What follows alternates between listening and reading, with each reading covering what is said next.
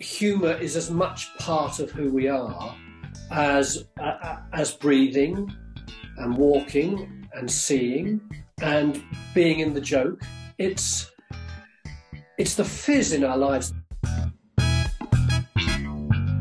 Welcome to the Humourology Podcast with me, Paul Boross, and my glittering lineup of guests from the worlds of business, sport and entertainment, who are going to share their wisdom and their use of humour with you. Humourology is the study of how humour can dramatically improve your business success and your life. Humourology puts the fun into business fundamentals, increases the value of your laughing stock, and puts a punchline back into your bottom line.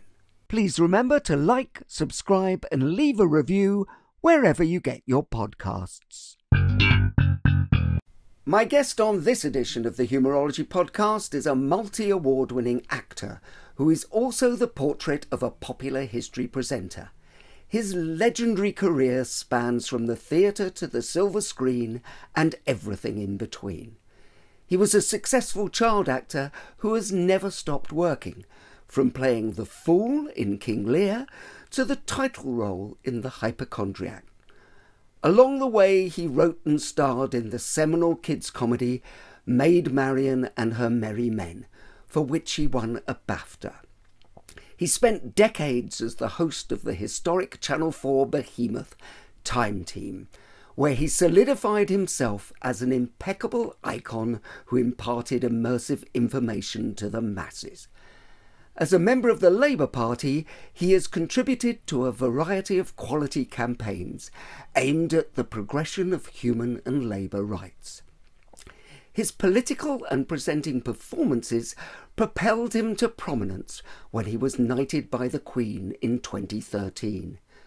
From his legendary charity work to his beloved role as Baldric in Blackadder, he has quickly become the nation's premier presenter of popular history and political prowess.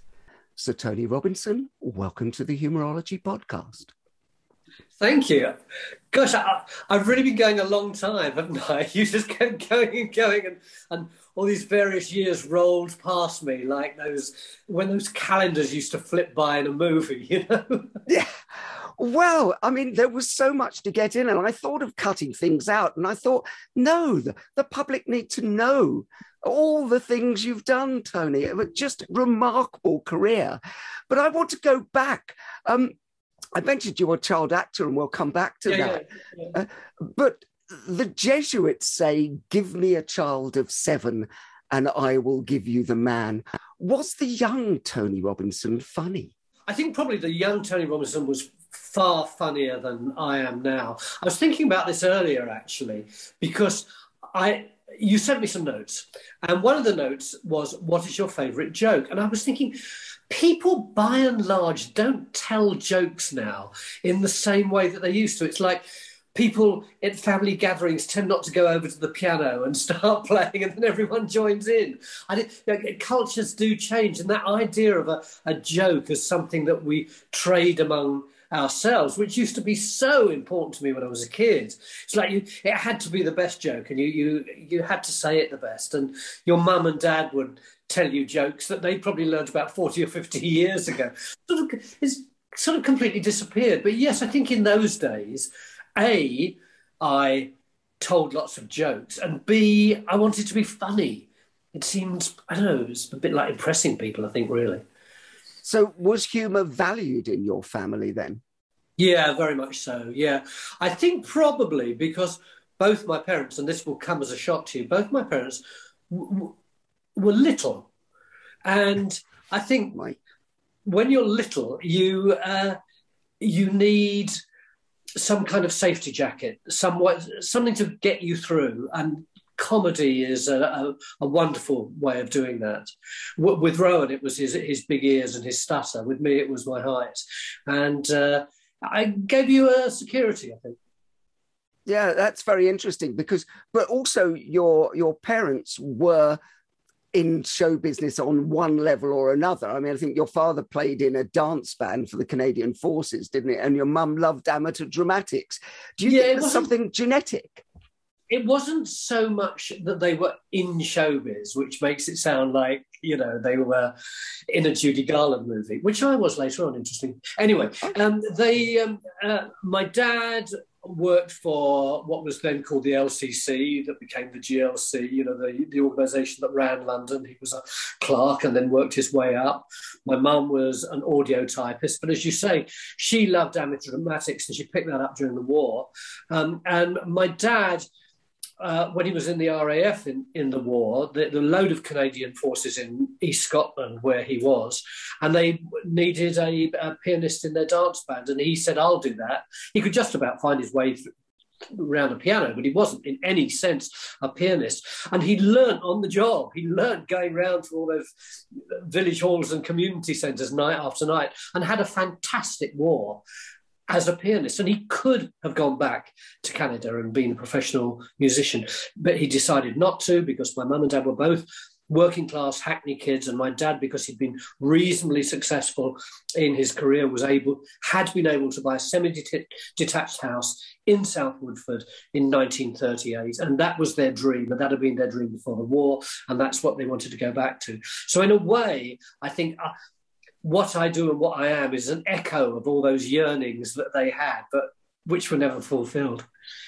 Well, they must have been so proud, because I think at 14 you were in the stage production of Oliver with, some absolute legends. And it wasn't Ron Moody was in it, Georgia Brown. Was it Phil Collins there at the same time as you? No, Phil wasn't. But my understudy was Steve Marriott, who went on to be the lead singer on The Small Faces. So, and that was funny. A lot of those boys were musicians and went on to become musicians, as it were, rather than going down the other route as actors. I was actually in the original cast of Oliver, so I was there on the first night. And I think we had something like 27 curtain calls. But like as a kid, how do you know that's a big deal? You've never done that before. Maybe that's what happens to everybody. So yeah, I was. I can't remember what your question was, but I was in the original cast. Well, no, actually, I wanted to know. It was about their pride of fulfilling their dreams. I often ask myself about that. Objectively, it is quite clear to me that if I say they pushed me, that sounds as though they were getting some resistance. But they certainly went on this road with me to being a child actor, which was odd, really, because I was like in the A stream at my local grammar school. And my teachers were intent on me having an academic career, which I didn't want in the slightest. I was so lazy. Anybody listening to this will think, well, yeah, I was lazy too. No, you weren't lazy like I was lazy, because I was supposed to be in shows an awful lot of the time. Nobody knew whether I was supposed to be at school or not. I used to bunk off for weeks at a time. And I used to bunk off, and then I would go in at lunch and have lunch and a game of football, and then I would leave again.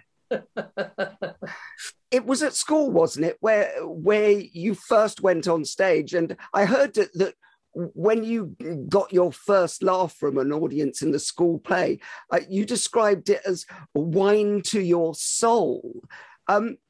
Billy Crystal said about Robin Williams is he needed those extra little hugs that you can only get from a stranger.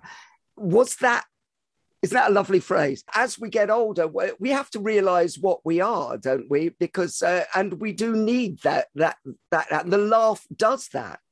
I think one of the problems for young performers, it's probably true of performers generally, is that you have this kind of Uber life, which is on the stage, waiting for the show that night. I was had a chat with Matt Lucas the other day, and we both agreed that if somebody says to you, will you be in a show? It's all right, you'll only be on for about 10 minutes, so you'll be in and out, it would just be great fun. The fact is, when you're in a show, it dominates the whole of your day, from the moment you wake up to the moment that you go to bed. You are in some way in that world. And I think what it means for a young child is that you don't develop another world. So show business, it is your world. It's more than just your blanket. It's your blanket, your duvet, your bed, your bedroom. It's everything. And I think that's why performers tend to get so terrified when they're out of work, because it's like there's no me for me to be if I'm not working. I think that's the great fear, great terror. So, I mean, you live to work, essentially, do you? Or they become the same thing?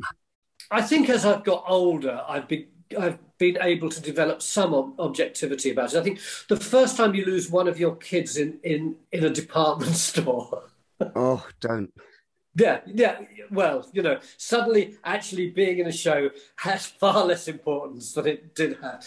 The first time a friend of yours or a relative of yours gets cancer, first time, you see that that you only have that limited amount of time with them.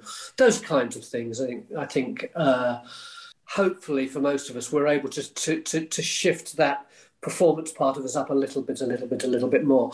But lockdown was actually great for me. I had always been so consumed by my work, not necessarily comedy. It didn't have to be comedy work after a time. It could be writing, it could be directing, it could be anything. Suddenly, because I wasn't really doing that for months at a time, I had to develop my own resources again. And I think a really charming thing happened to me. I haven't got a garden, but we've got a very, very big terrace at the back of our apartment. And I got loads of tubs in, and I decided I would make it beautiful. I'd never had time. I'd never really taken ownership of my backyard, as it were. And so much of my focus during lockdown was on flowers and plants. And my wife said to me, "How do you know what you're doing? You just seem to be able to do it." And I said, "I don't know, I thought everybody..." And then I thought, no, it's because when I was about 9 or 10, my dad loved his garden, and I would just follow around behind him all the time. He gave me a little patch of garden. And then after about a couple of years, that would have been the least cool thing to do ever. And so I probably broke my dad's heart. I just kind of turned my back on it and had no interest in plants at all. Isn't it lovely that was still buried in there? You said earlier it was comedy in my DNA. Monty Don was in my DNA, or a Monty Don was in my DNA too. And I didn't realise until I was in my 70s. Oh, well, that's fantastic, isn't it, when something comes back at that level? So, Tony, what makes you laugh? Guilt, embarrassment, nervousness, feeling lesser than other people in the room. If you watch my documentaries, you'll see I laugh an awful lot. They have to cut out an awful lot of my laughter. And that laughter is about passivity. It's about pacifying the room so that I can get what I want out of the room. And on telly, you'll see an awful lot, I think, on chat shows in particular, this laughter, which isn't like laughter at the end of a punchline, laughter at the end of a rude joke. It's it's just it's the noise. It's like monkeys, isn't it? It's like monkeys gibbering in a cage. I think most laughter is monkeys gibbering in a cage. I would go as far as to say that. So you use it as a tool to sort of pacify the room or to get rid of your stress, or how do you use it? I think everybody does. I don't think it's something that just I do. Wherever I go, I can hear it all the time from people. When people come up to you, that, well, maybe they're just laughing at me, but when they're not,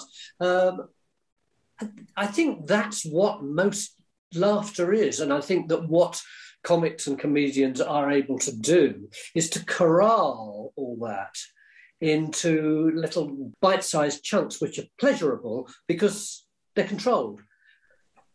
Well, I think that's so true. And the whole Humourology project is about being able to do that.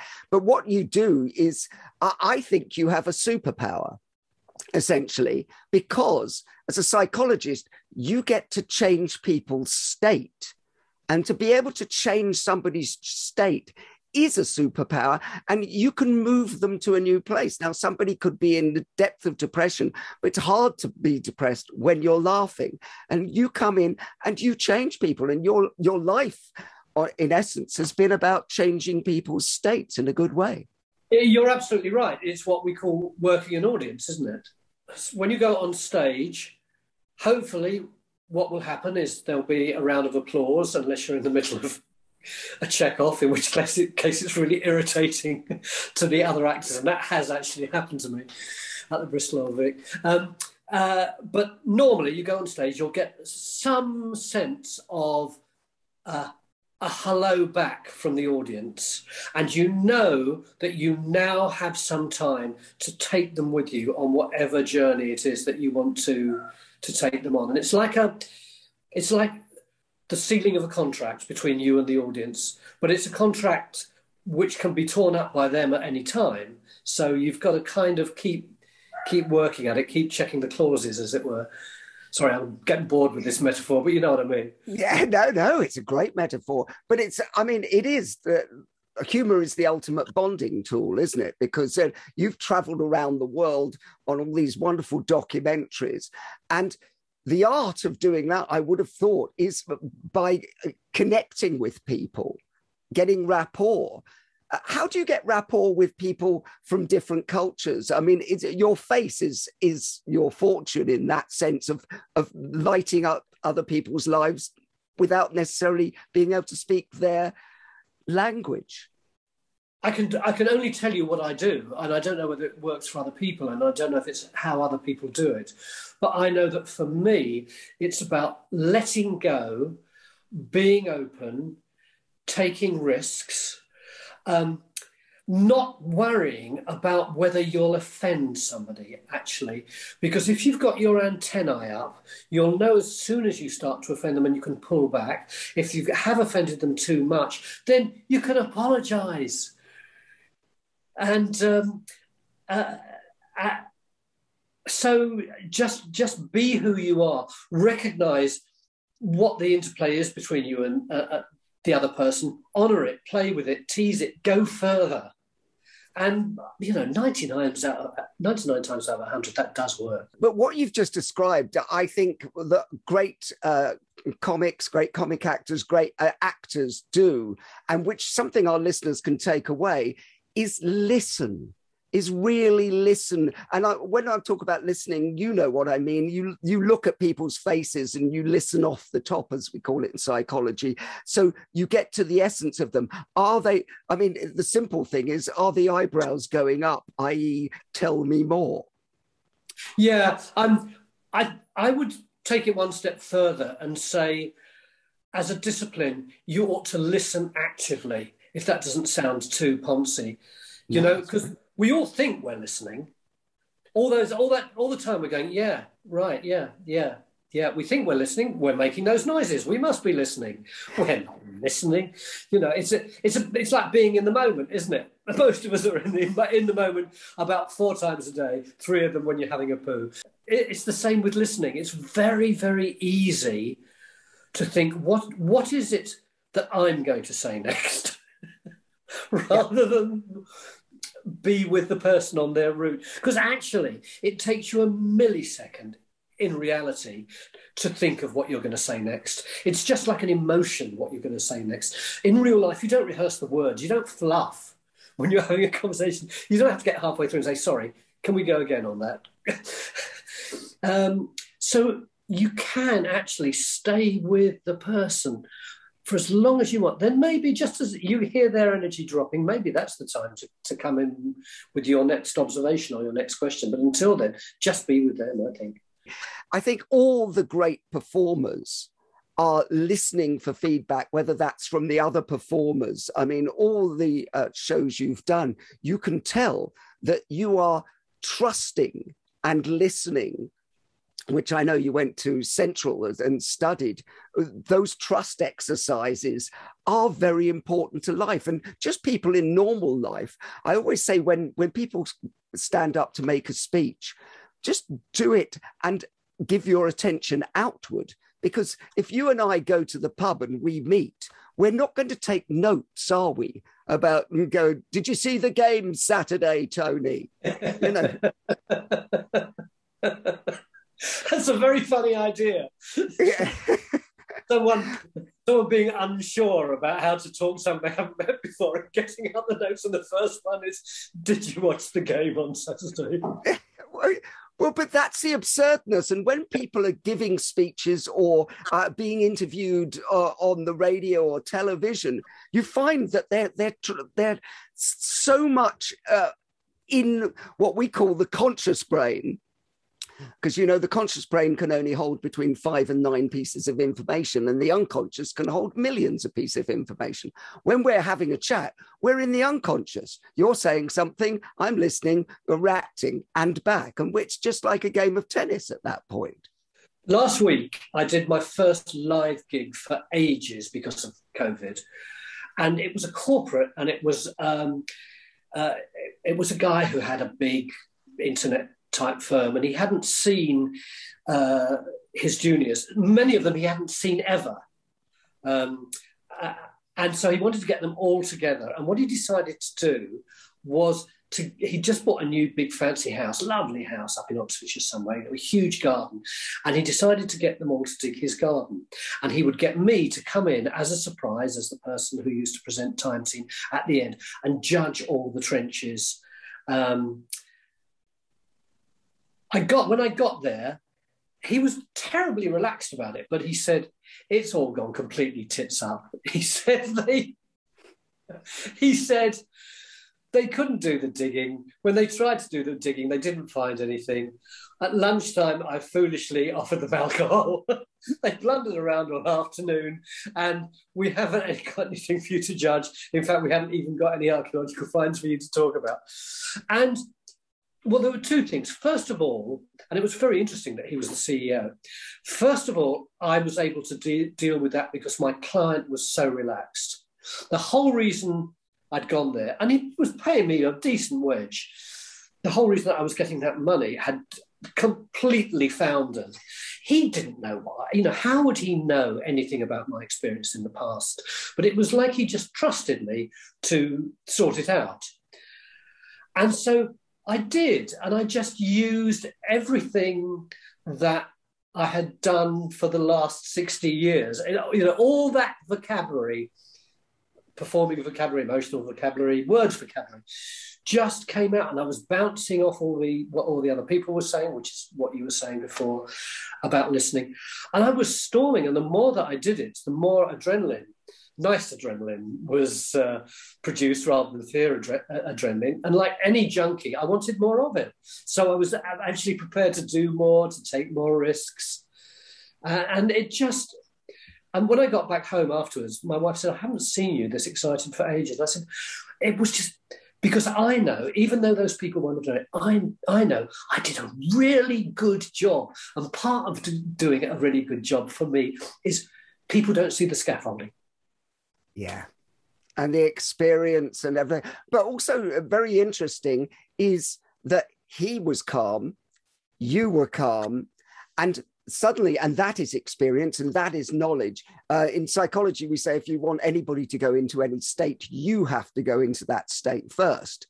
So if you're there and the CEO's going, oh my God, what's gone on? I don't think you're going to go into that state. The audience is going to go to that state. It's all going to go to pot. Tell me a true funny story about something that's happened to you, Tony. What immediately leaps to mind is I used to do a very rude show on Channel 4 called Who Dares Wins. And we took it on tour, doing live shows. And that included what was known as the Emperor's New Clothes sketch.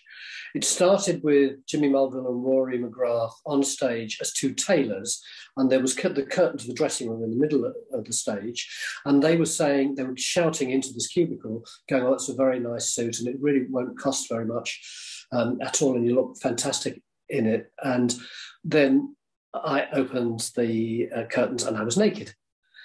And they would tell really pretty rubbish jokes like, oh, there's a split up the back, sir, or look at that, or look at that dangly bit, I'll snip it off. I can't even remember how the sketch ended. I think we didn't know how to end it, so somebody interrupted the sketch. Anyway, we took it on tour, and the great thing I think for a comedian is when you're nude, it's like it's a funny suit. Whatever you look like, it's a funny suit. And any joke like, oh, there's a split up the back, becomes 10 times funnier than anything normally would. And again, it's that thing about the more relaxed you are, or appear to be, being in the nude, even if you have given yourself a polish for about 20 seconds before you went on stage, you're confident in that. Even if the material isn't great, there's something about being in the nude. So we did it on stage, and at the end of it, I wandered off stage, ran round the interior corridor to the back of the theatre, then came in at the back of the theatre and started wandering through the audience looking for my clothes. So I was actually squeezing past everybody in their rows and going, whoa, and looking under their seats, thus sticking my bottom in their faces. Pretty hilarious stuff. And all that worked really well until we were playing in a cinema in Lincoln. And I went off stage and there was no intervening corridor between the stage and the back of the theatre, although I didn't realise that. And I pushed the fire doors, opened them, they swung shut again, and there was I in the car park, totally naked.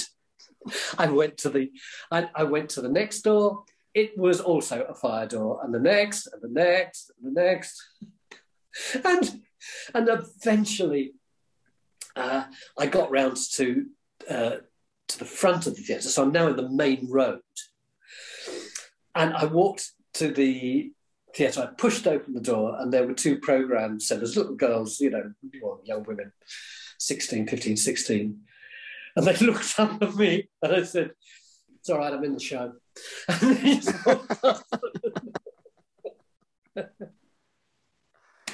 Oh my word. Now that is...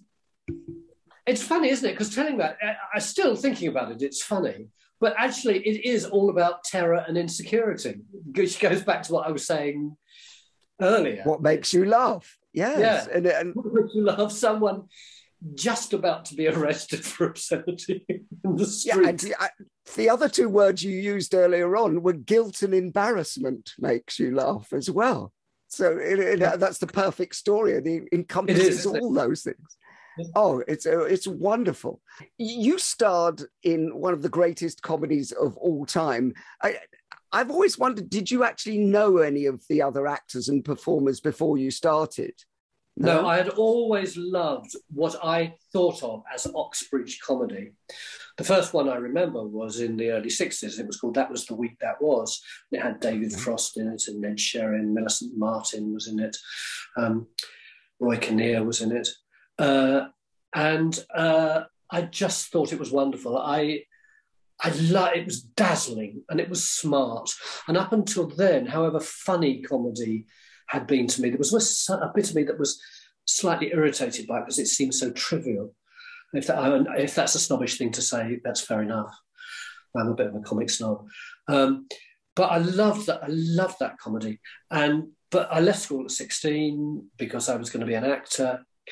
And so there was no, the only way to get into that kind of comedy with Monty Python and Fawlty Towers, not the 9 o'clock news, was if you had been in Footlights or Albs or something similar, which I was never going to be able to do. And then purely out of the blue, and it was just because they couldn't cast the part, I got the script on the Thursday, and it was for a pilot programme starting the following Monday for Rowan Atkinson's new series. So it was obviously desperation on their part. I learned later I was the 8th choice. Everybody had turned it down because it was a rubbish part. It's only about 8 lines and none of them were funny. But from the moment I went into rehearsals with them, it was like I was with my soul brothers.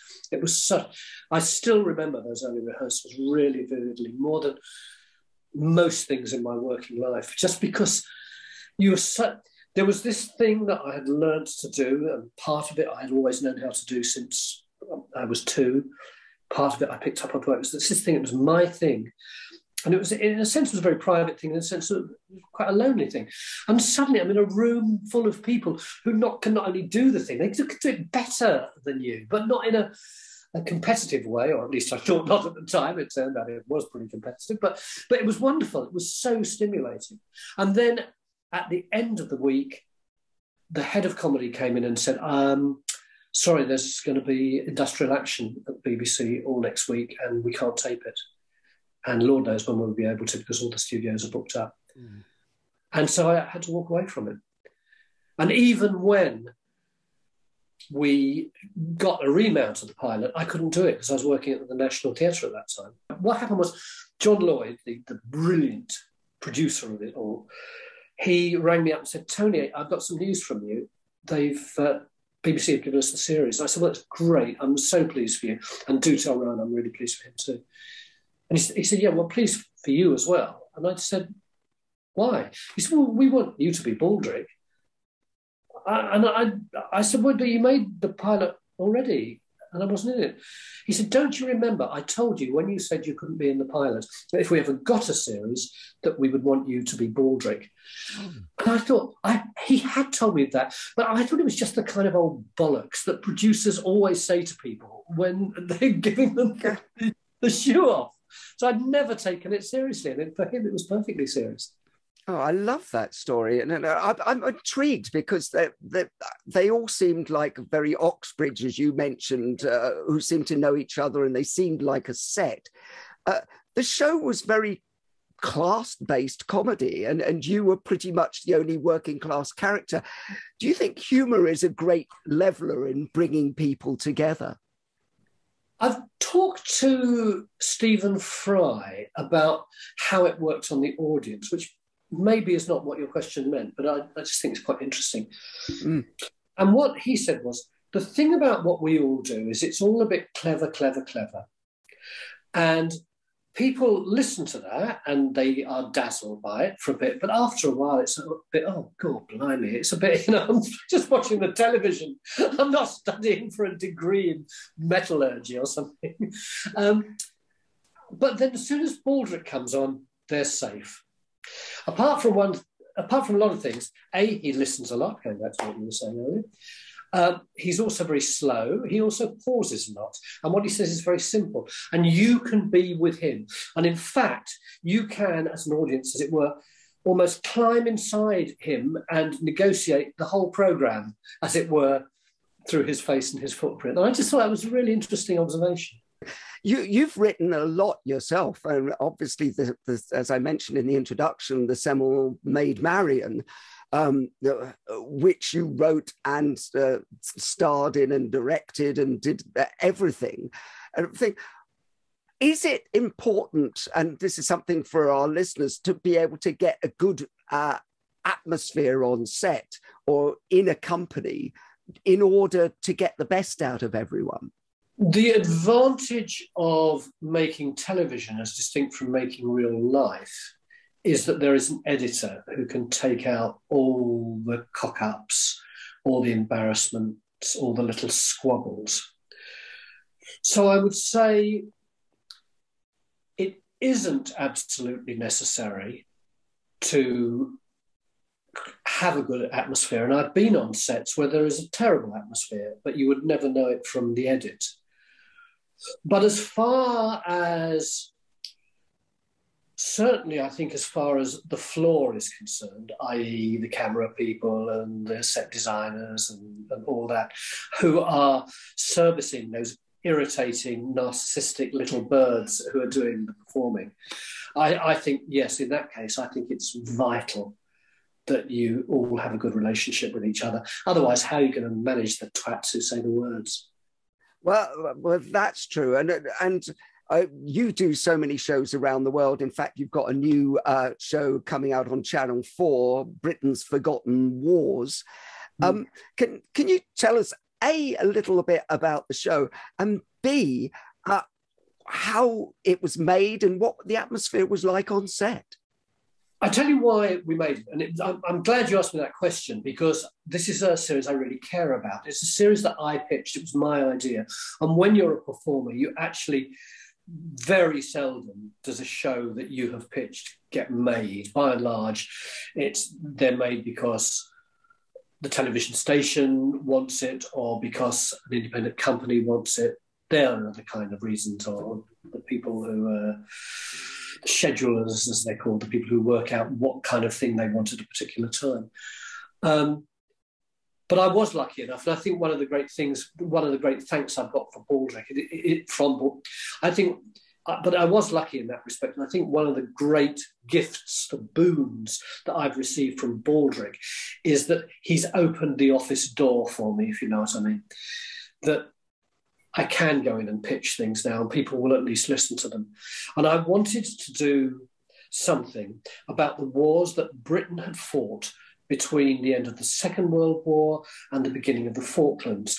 And I've played this game with loads of people asking them what they were. And people just don't know. An awful lot of them, they don't know. If you say Malaya to most people or Kenya to most people, I have a clue that we were ever there. And given that we were in Malaya for around about 150 years now, British Army was fairly active in quite a lot of that time. It's really sad. The Malayans don't remember either. When I was out filming in Malaya, they said, to be quite honest, our history didn't start until we got rid of you guys and we had our own government. That was when history starts, and that's what we're taught. So there's all that labour, all that British taxpayers' money, all that sacrifice of life for all those years. And then a few years later, everyone's gone into permanent amnesia. And I wanted to do that because I was thinking about the Gulf War, the Iraq War, particularly Afghanistan. And of course, this was before we actually left.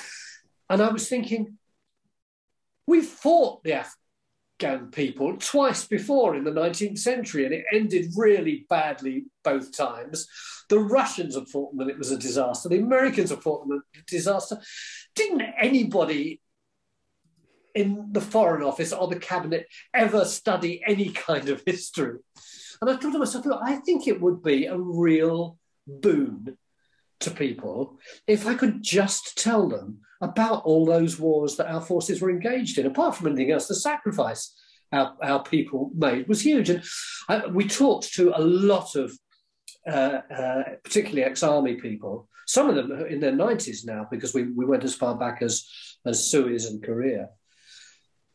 And almost all of them are pretty hacked off that nobody remembers what they did. And often I think we tend to think of officers as complete goons, and I blame Blackadder for that, and the ordinary soldier as stupid.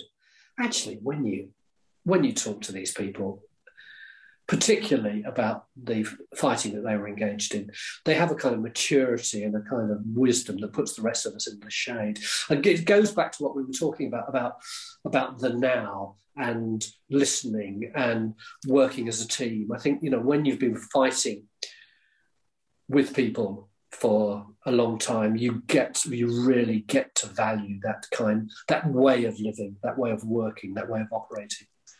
I'm interested. You said that, their maturity, their wisdom. Was there also a sense of humour that got them through? Always. One of the things about humour, which we nearly touched on, but not quite, is about de-escalating the situation, isn't it? I've got another series. I've got two series on at the same time, which is mad. I haven't had anything on the telly for about 5 months, but I've got two on. I've also got another two series on the shelf, so you're going to see a lot of them fairly soon. But I've been making series after series about the Thames, which has always fascinated me. Great. Shot a series about the Thames at night. So I'm going into oil refineries, the docks, servicing of the ferries, all the big jobs, the managing of the water that people do through the night that we don't know anything about. It's like listening to a comedy show all the time, all the people around. It's all hey, yeah, just pass me that. The whole night. And it's not because they're psychotic. It's not because they're unlike anybody else. It's that they can create an atmosphere where they can at best enjoy what they do, and at worst bear what they do. Yeah, so would you agree with me that humour aids resilience, especially in very, very stressful situations? Oh, enormously. Yeah. I think it's probably the best tactic that we can ever use, other than getting the job right. Well, yeah, and it goes back to you've got to laugh, haven't you? Because it's our only weapon, especially when there's mayhem going on around you. Well, what do you think the world would be like without humour? I think it's one of those unponderable questions, because I don't think our world, or at least our perception of the world, would exist, because humour is as much part of who we are as breathing and walking and seeing and being in the joke. It's the fizz in our lives. There was a fantastic presenter director who you'll remember, who was also a comic that a lot of younger people won't, called Dr. Jonathan Miller. Oh, fabulous. And he spent the first third of his life, as it were, living in humour. He moved away from it because there were things that interested him more. But I found him very interesting to talk to about it. He said, humour is a fizz. And it's a fizz it's like the bubbles of oxygen in your body. He said, timing, what's timing? He said, I don't know, but my bet is it's something to do with the rhythms in our body. Why would we all get timing the same? Why would we all fall about or kind of go ole when somebody does a superb bit of timing, unless it was something that was deeply shared within all of us? Well, I'm fascinated by what you say about timing and everything. You have a real artistry in your comedy timing. Do you think comedy can be learnt, or is it purely instinctive? I think that's like saying, do you think dreaming can be learned? Jung would have probably have said, well, actually, in a way, yes, we have all got that capability and we all do it unconsciously. And what he said was, try that exercise of, as soon as you wake up, writing down your dream.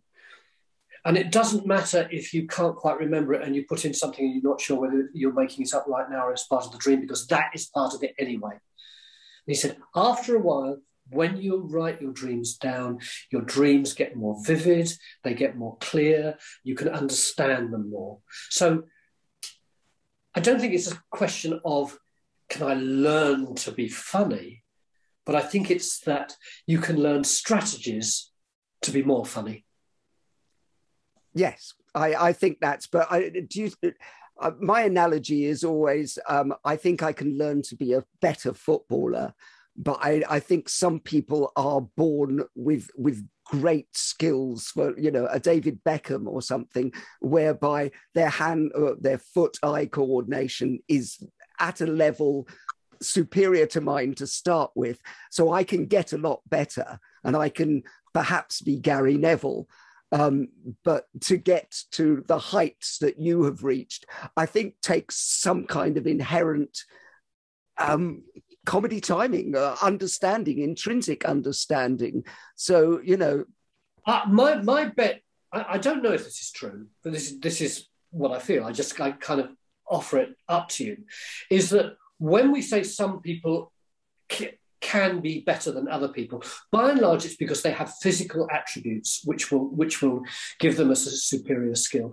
It may be that they have better mental attributes, but we don't know enough about the mind to know whether or not we all have an infinite number of, well, we know we have an infinite number of possibilities. We don't know whether we can access them or not. Or maybe it's the opposite. Maybe as a great thinker whose name totally escapes me, as Aldous Huxley said, maybe actually the skill is learning how to shut off so much so we're not getting too much information at a time and we can just concentrate on the one thing. Maybe that's one of the things that makes us great. The idea that it's genetic seems to me, well, at best unproven, but I certainly know that my granddad was he. I'm from a very Cockney family, and he was very badoo, badoo, badoo, badoo, badoo. My dad was very badoo, badoo, badoo. I am. when my son is on the phone, people often confuse him with me. I suspect because of his rhythms, his attitudes towards the world, that kind of thing. He is totally different from me. He's a 6-footer, he's blonde. He looks very much as though he comes from the other side of the family. But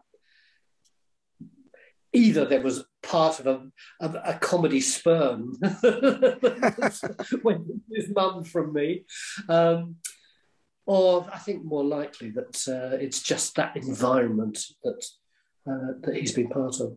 So we're doing the nature versus nurture argument here, thing, and you noticed.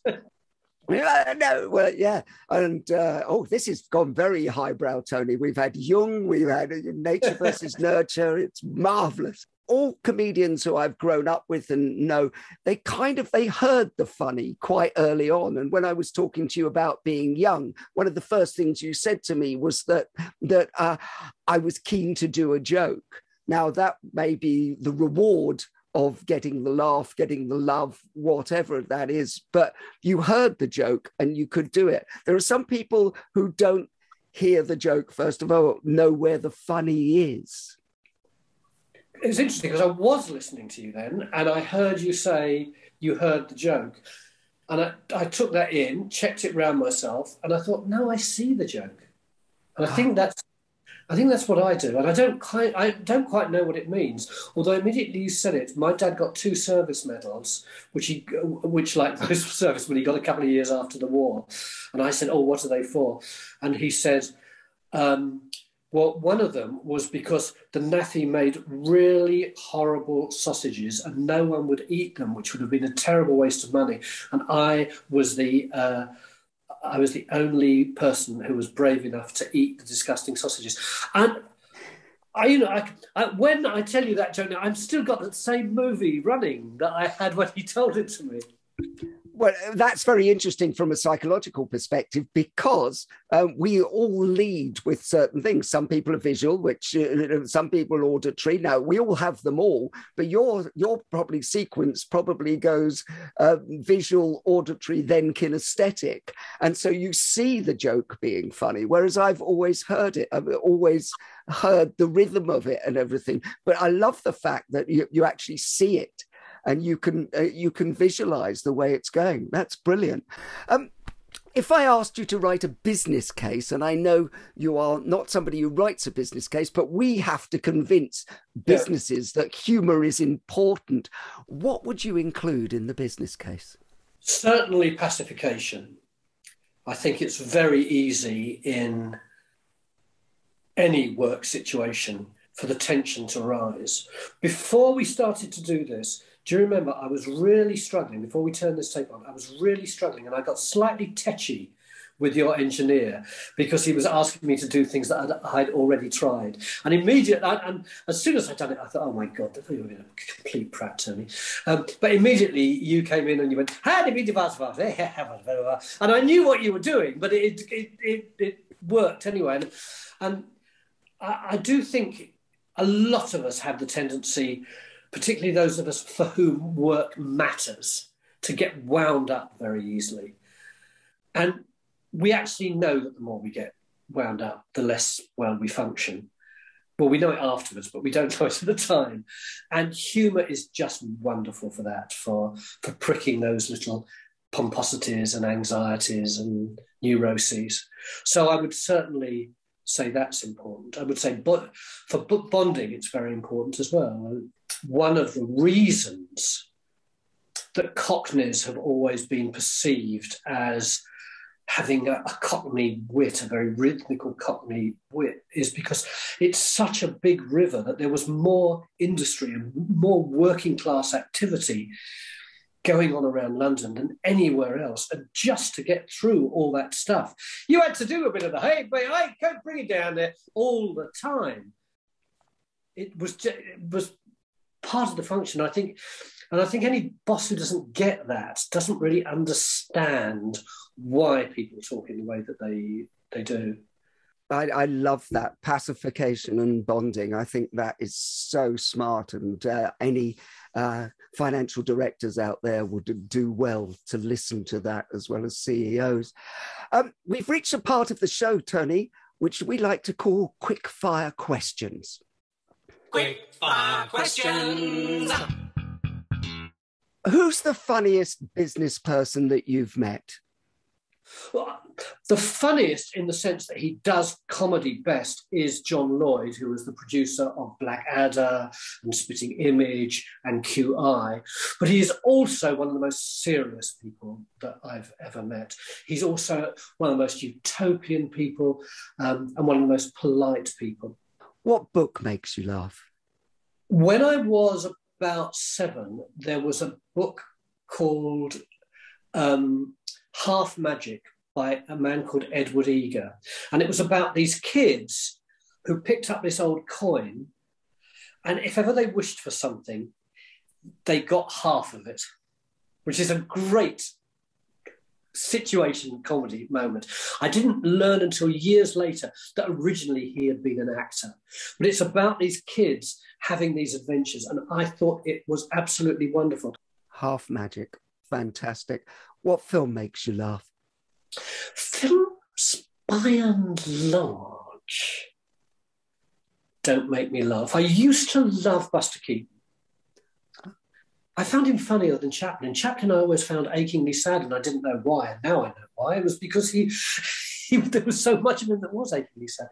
Buster Keaton I always used to find very funny. Laurel and Hardy I used to find very funny.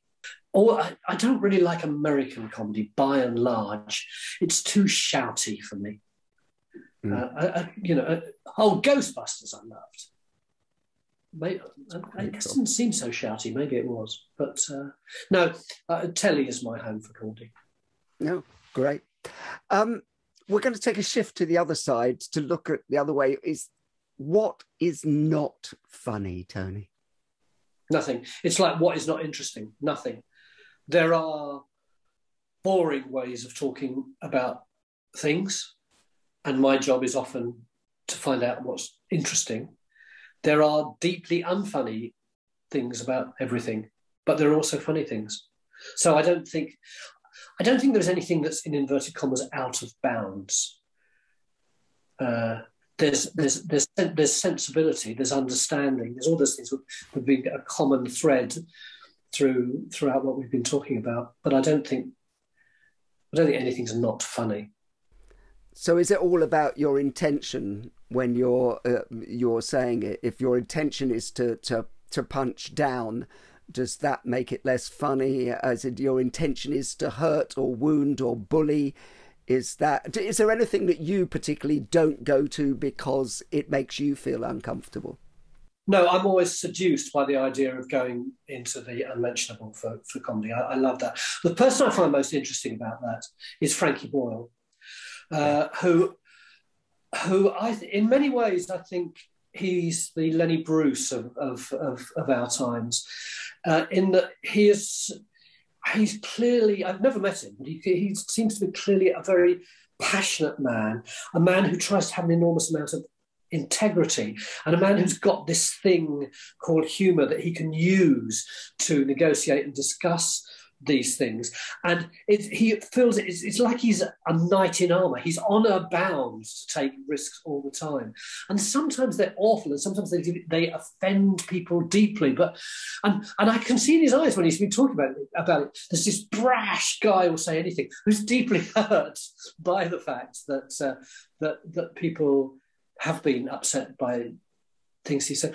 I don't like it when he slags off other comedians. I think you ought to respect people who work in the same industry as you do. To me, that is a given, just because it's such hard work, just because all of us put in the hours and the risks and the danger. Even if we don't do comedy like the stuff that you like, it's still, we're still in the same army, as it were. But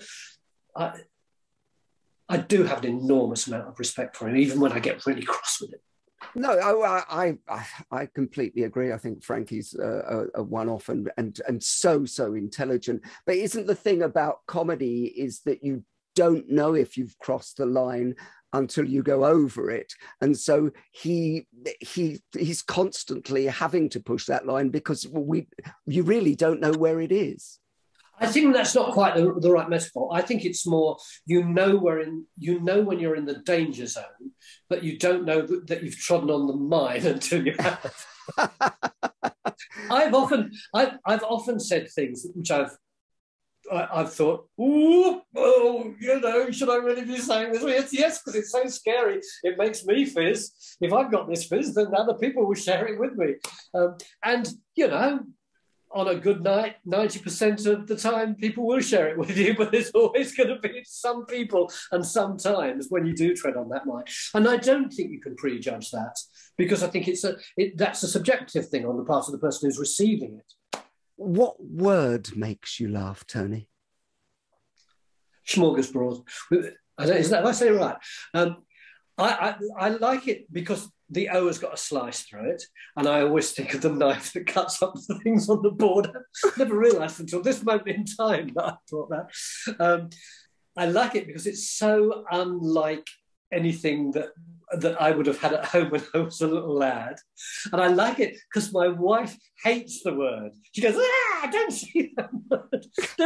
There is one or two words, isn't there, that, for most people, that they want to go, don't say that word. Lord knows why, but that's my word.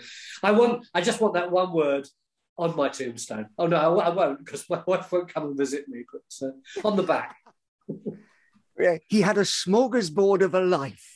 Yes, he did. No. It stunk of pickled herring. What sound makes you laugh? Well, the fart, of course. Has anybody that you've asked that question not said the fart? Well, a couple of people, but the farts have come up quite a lot, to be honest with you, in more sense. Even that sentence is funny. Exactly. Just to say, sound is very, very important in comedy. Going back to John Lloyd again, he was very scrupulous about the sounds that everything made. And particularly, people think that Rowan was constantly beating me up in that series. If you look at it closely, he's such a pussycat, Rowan. He was always at least that much away from me because he was frightened of hurting me. He wasn't like John Cleese, he used to batter Andrew Sachs. But what John did was he just got exactly the right noise for each hit that made it seem like it was agony. And extraneous chicken noises, those kinds of things, they're wonderful. They're always, I think, part of the television comedy vocabulary. Yeah, comedy gold. A funny sound can take you to new places. Would you rather be considered clever or funny? Well, you've got to say funny, haven't you? Anyone who thinks they would rather be clever is a tosser. I'm with you all the way, Tony. Nobody wants to be a tosser. Be funny. And finally, Tony, desert island gags. You can only take one joke with you to a desert island. What is it? To have only one joke constantly repeated for the rest of my life would be an absolute torture for me. It would stop being funny around about the 14th time if it was a really good joke.